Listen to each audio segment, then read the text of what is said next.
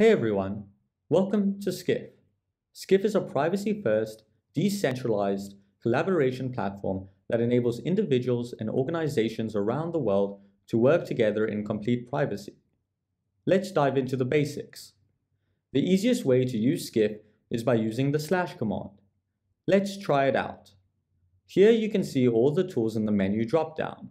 You can add subpages, lists, tables, and formatting right from the / command menu. This makes it easy to create beautiful pages efficiently only using your keyboard.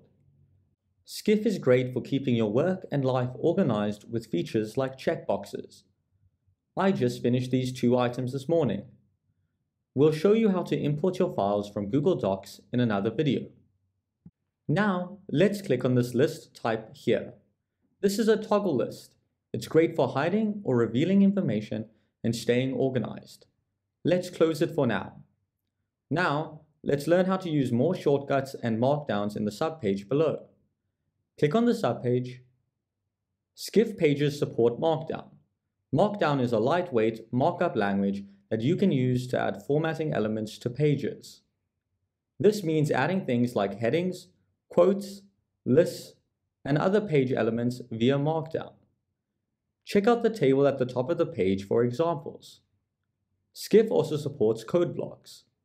Use the backticks to create an inline code snippet or 3 backticks to create a full code block shown below.